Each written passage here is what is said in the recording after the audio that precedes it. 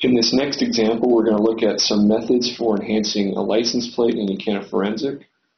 And so first we're going to start by zooming in on the area that we want to enhance. In this case, it's going to be the license plate on the back of the vehicle. And then the first thing we want to do is we want to enable our region of interest tool, which we can do over here in our mouse tools or by clicking on the region of interest filter. And then select that tool so we can resize this box. Bring it over to the area that we want to enhance, resize it accordingly. And so now what we're doing is we're only going to be enhancing this area within our region of interest box, since we don't care about enhancing other things in the video like the ground. We may be interested in enhancing other parts of the vehicle later, but for now we're just going to focus on the license plate, so we have drawn our region of interest accordingly. And we're going to start by enabling our resolution filter. There's a much longer explanation for how our resolution filter works in some of our other demo videos, so I won't rehash that here, but basically we're going to start by looking at the number of surrounding frames that we're sampling. You can see I'm just going to go ahead and max that out at 51 frames, and then we're going to upscale using our super resolution factor. We're going to upscale it all the way to the maximum value of 4. And you can see already we're starting to get a much clearer picture of the characters on this license plate. In fact, we can probably almost read it now. And we're going to apply some additional parameters within the resolution filter. We'll go ahead and apply our fusion parameter.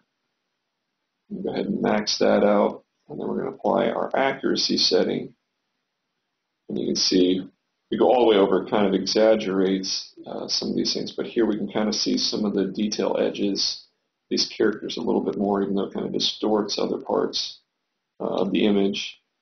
And then we might want to play with using our detail mode once we apply some other filters. I'm going to leave that turned off for now. Next, we're going to start with our contrast filter, and we're going to just, for the most part, we're going to use default values. We shouldn't have to make too many adjustments. With this example, we're going to start with our contrast setting. Kind of darkens those characters a little bit more, and light and color is going to do the same. It's going to make it really stand out from the background of the license plate. Then we'll apply our sharpening tool and try with our de-blurring tool. So that helps a little bit as well. And so now we want to look at it, see if our detail mode will kind of help in this case.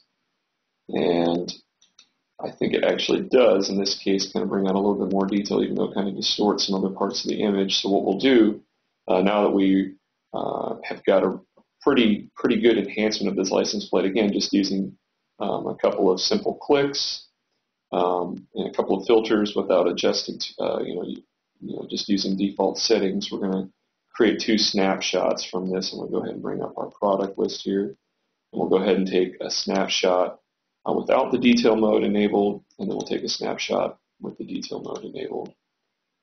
And that's pretty much it. And now all we have to do is just right-click and hit Save As for each of these images and specify a save location, and we're done.